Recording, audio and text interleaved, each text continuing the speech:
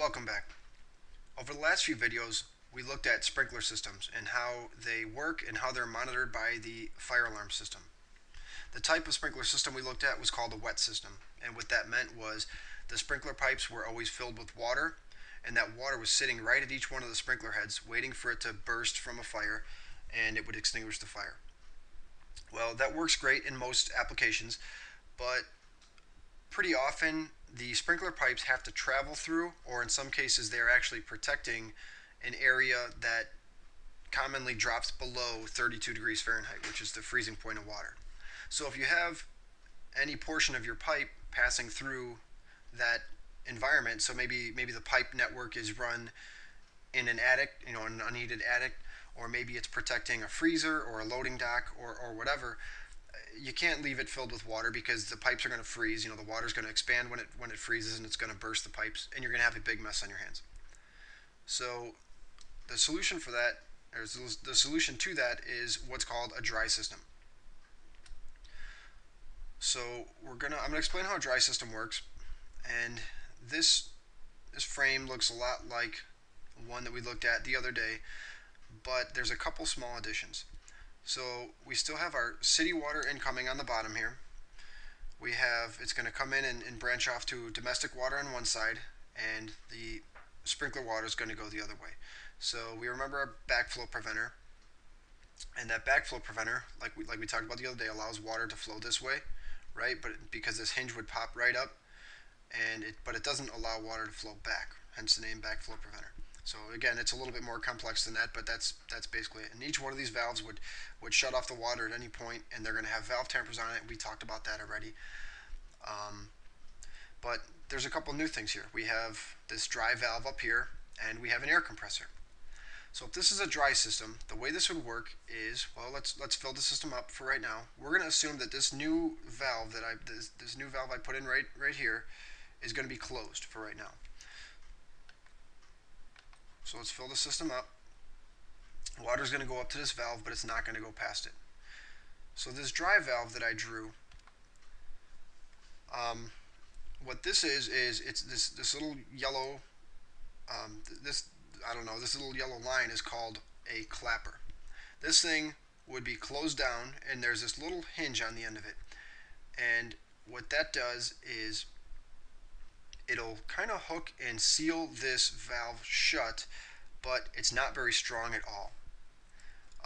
And I'll explain that in a second. So let's assume that we shut this right now. Once this thing is shut, we would seal our little hatch that lets us access this. But anyway, this thing's going to shut, and then we're going to fill this pipe with compressed air. So we have an air compressor up here, and this thing's going to put air in this system and pressurize it. So this pressurized air is going to be pushing down on this clapper, and that's what's going to keep it shut. So maybe I should draw that shut right now. Give me a second. The unique thing about the dry valves is if you look at the openings on them, if you look at the opening on the water side, so I'm going to draw this thing shut right now. This valve is shut, but if you look at the opening where the water would be allowed to, well, let's say we pressurize this real quick. Let's pressurize the system, and now we can fill up the system to this clapper because there's pressure up here. So we can we'd open this valve up basically, and the water would get to right here. And the reason it's not strong enough to push this clapper up right now is because of all this compressed air. But the interesting thing is, it doesn't. Let's say I don't know what the city pressure typically is. Let's say it's anywhere from I don't know. Let's say 60 to 100 psi. I know that 60 is fairly common. I don't know what the upper range of it is. In more complex systems, you start getting fire pumps, and the pressure can get pretty high. But let's say it goes from 60 to 100 psi. The air pressure, depending on the size of the valve, it can be up to 5 times smaller than the water pressure. And the reason is the surface area of this clapper. So you see how it's nice and wide along the edges of this dry valve. Well, there's going to be all of this surface area of compressed air pushing down on a very small surface area of water, right? So hopefully that makes some sense. So theoretically, if we had 100 psi even, if that were true, we could we could have 1/5 as much compressed air. Then you could have 20 pounds of 20 pounds per square inch of air pressure. But typically, what you see is you typically see the air pressure at around 40 psi. That's pretty common. I think that's what the um, low air pressure switches, which we'll talk about in a little bit here, that's what they typically come preset at. So let's say 40 psi is typically what you'll see. This pen's hard to write with, so I apologize. But that's typically what you see. So this pipe up here would be compressed um, at 40 psi. So you have maybe 60 to 100 pounds of water, and 40 psi is all that's really holding this back. So what would happen is, if the sprinkler heads are still going to work the same way, if one of these got too hot, the chemical inside the glass tube would expand and burst that glass tube, and then all this air would leak out. Right, so the air is going to leak out pretty quickly, and then once this loses pressure, once the system loses pressure, the water is going to push open this clapper, because, like I said, the little latch here is not strong enough to hold back all this water pressure, and then the system's going to fill up with water. And once that happens, if one of these heads is already burst, it's going to shoot out whichever head is burst. And in my drawing, I guess I'm going to flood my compressor. So let's look at, hopefully that makes sense. Let's look at how it's tied into the fire alarm system. What do we have to monitor now? Because it's a little bit different.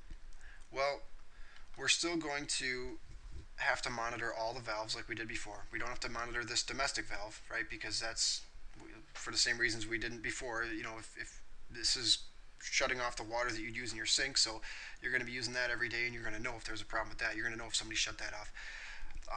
But because you don't use your sprinkler system every day, you might not know if you shut any of this off. So each one of these valves along the way, every single one of them is going to have a valve tamper. So I didn't draw that in, but assume they're there. So you're going to have a valve tamper here. You're going to have a valve tamper here. Our new valve is going to have to be supervised as well. And now we have two new things on here. So now we have this, what I call a water pressure switch right here, and an air pressure switch up here. So first things first, if in a normal situation, when our dry system was working properly, this clapper would be closed and this system would be pressurized with air, right? So we're going to have, let's say, just to make it simple, let's say we have 40 psi of air. Well, let's say our compressor quits on us. It no longer is working, right? Over time, this pipe system's not going to be perfect. There's going to be very minor leaks. So, from time to time, the compressor normally kicks on and just boosts that pressure up. There's a regulator that's set at 40 psi, and it's going to, pump air into here to make sure that everything's working okay. Well, let's say that the compressor fails, and over time we start to lose pressure. Well, hopefully our system's fairly well sealed, so it's going to take a while, but eventually we're going to drop below a certain point, right? And we'd like to know that. So they have these air pressure monitors on the air side of it. So again, in a normal situation, there'd be no water in this pipe, so this is an air pressure monitor. And by code, it's required to monitor both the high monitor on the high side and the low side. So you would calibrate it based on what you calculate your needs. Let's just say it's 40 psi. So there'd be two sides to this switch. There'd be a high side and a low side. So we got our high side. We'll just leave it at H so you don't have to watch me write. And a low side. And the high is going to be plus 10 psi. And the low is going to be minus 10 psi. So if we're set at 40, our high is going to be at 50 psi, our low is going to be at 30 psi. And we'll wire that into the fire alarm panel, and it's going to be a set of contacts just like everything else has been so far in fire alarm, right? It's going to be, they're going to have a common, a normally open, and a normally closed. And we'll explain that in a little bit. And you'll monitor both sides of those. Now, I've been doing this for about 5 years, a little over 5 years, and I can think of one instance where I've seen them actually monitor the high side. They almost always just monitor the low air pressure, and that's the most common thing that you want to know. If your air compressor, I can't say that word, if your air compressor quits, you're gonna lose pressure, and you're gonna want to know before the panel goes into alarm, which I'll explain in a second. You're gonna want to know you're losing pressure, so you can come, have somebody look at your compressor and fix it, whatever. Or if you have a leak, fix the leak. But let's say your regulator quit. The regulator is what limits how much air gets put into the system. So it's gonna monitor the air with its own pressure switch, and then it's gonna shut off the compressor. Well, if the regulator fails and it's constantly pushing air into here, let's say this system gets to 200 psi. Well, on the one hand, you're going to be pressuring all the joints in your system, all the unions and everything else like that. And also, if there is a fire and one of these sprinkler heads burst, it's going to take that much longer for all the air to drain out, um, and then the water, to subsequently come out as well and put the fire out. So you're going to have, an even higher lag time before your water is actually putting out your fire. So that's why you want to monitor both the high and the low. And shortly, I'll explain how you do that, probably in the next video, looking at the clock. The next thing is a water pressure switch, and you can see that's on the other side of the clapper. And if you look, I think I'm actually going to zoom in here, because if you look at where this is on where this pipe comes out, so you have a pressure switch that works basically the same way, and it's going to have two sets of contacts as well. But if you look at where this is, if this yellow clapper were closed, it would also be sealing off the little area here where this pipe is located. So in a normal instance, there'd be no water in here. It would be sealed, but as soon as this thing opened, now the water's going to come through here, it's going to get into this pipe, and it's going to hit this switch. And this switch acts like a water flow switch does on a wet system. You might be thinking, well, why couldn't you just put a water flow switch somewhere on this pipe? And the reason is, once the system actually trips, there's so much pressure from this burst of water that it could actually break the paddle on that water flow switch, and it would be useless.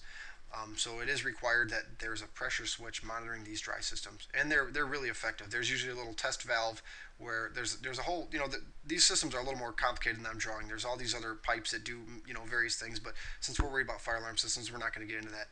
But there'd be a little way to test it where you open up, and as soon as the water hits that pressure switch, it's going to trip right away. So it's pretty effective. That's basically all I want to get into on this video. In the next video, we're going to look at how we actually wire these up to the fire alarm panel. But the last thing I want to mention is when you close, if you were to open one of these things up once, let's say you shut off the valve, there's not really much water in here, so you should be okay. There's all these big bolts that you take off. There is going to be some water in this system, because once you close these clappers, you usually fill water in that, not a lot, just maybe even a couple cups or maybe a gallon or so, just to kind of help with the seal. So you would have some water right above this line, and the air is going to be all pushing down on that. But I just mentioned that. I don't know, I guess just as some background information, but also just so if you ever, you think you know what's going on, you take one of these off, there is going to be some water in here, so be ready for it. But that's where I want to stop here. I already went longer than I wanted to. And in the next video, we'll look at how we wire these up to the fire alarm panel. I'll see you in the next video.